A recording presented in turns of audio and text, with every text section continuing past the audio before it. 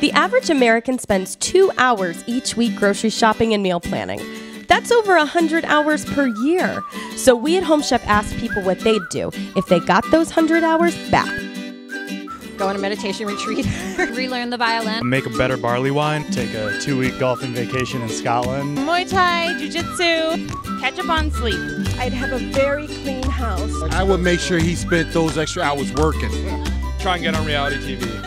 I'll show Stella how she should have got her groove back. It would be really awesome. Tell us how you would spend your extra 100 hours for a chance to win free food on us.